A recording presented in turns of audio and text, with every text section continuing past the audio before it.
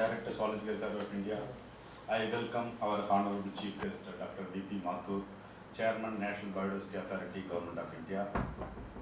Respected Director, Dr. Dirti Banerjee, Solid Reserve of India. We can divide this into two phases.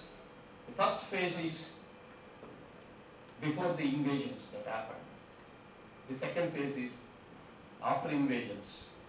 Definition for a science also, the definition for science and technology gives the intellectual and practical activity encompassing the systematic study of structure and behavior of the physical and natural world through observation and experiment. This is what is called science.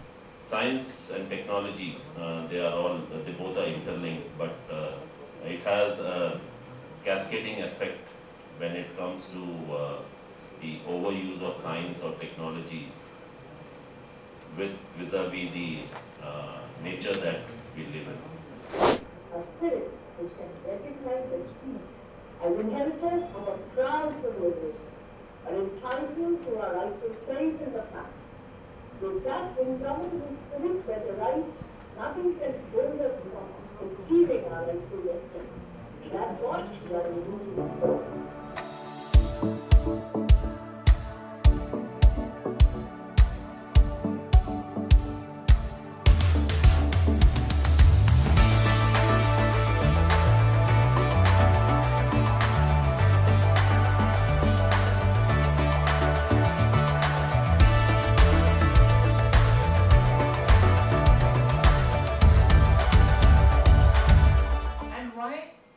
Because if you recall what the government is now trying to do, the government is trying to have a vision of what is called as an Atmanirbhar Bharat or a self-reliant Bharat.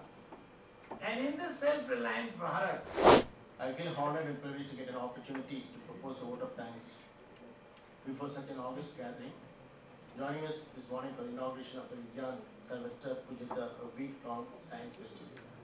The very presence of the Honorable Chairman, National Biodiversity, Government of India, today's celebration is a reflection of importance that is attached to the importance of science. We are all inspired by your gracious presence, sir.